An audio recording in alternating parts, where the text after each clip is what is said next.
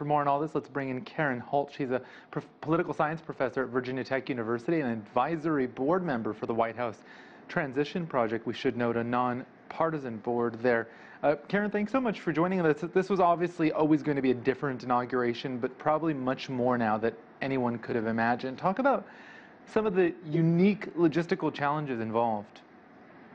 Well, as your correspondent was pointing out, among the logistical challenges are certainly the pandemic, but in addition, serious security concerns, especially given what happened last week in the assault on the Capitol building itself. So that's meant a variety of kinds of changes. That means, for example, though President-elect Biden and Vice President-elect Harris will be sworn in outside in front of the west end of the Capitol building itself, at the same time, the National Mall will be closed to all attendees. In past inaugurations, people from across the nation and the world could gather to see a president inaugurated in person. That won't be possible this year. Moreover, those who are invited to witness the inauguration will be limited in number. Each member of Congress, for example, can only bring one guest with them if they choose to go to the inaugural ceremony. And with that, what's also unusual about this particular inauguration is that for the first time since 1869, the outgoing president, President Trump, will not be in attendance. So all kinds of differences. Transition business, of course, is continuing. What sort of things, important things, are happening that are perhaps getting overshadowed by the issues you just mentioned? Well, as in any presidential transition, especially when a new president is coming into office, there are a range of things that have to be done.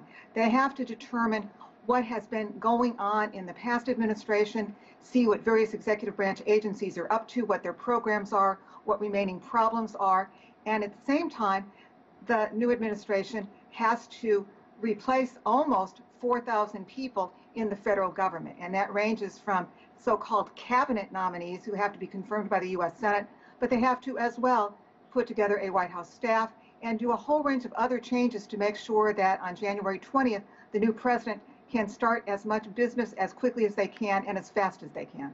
You teach political science. What are you telling your students, these impressionable 20-something-year-olds, about what's happening right now in America?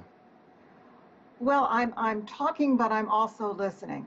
But among the things we're talking about is what this means in the historical sweep of things in U.S. history. And as you've pointed out, there have been many things that have been unprecedented in this past presidential administration and moving to the new Biden administration.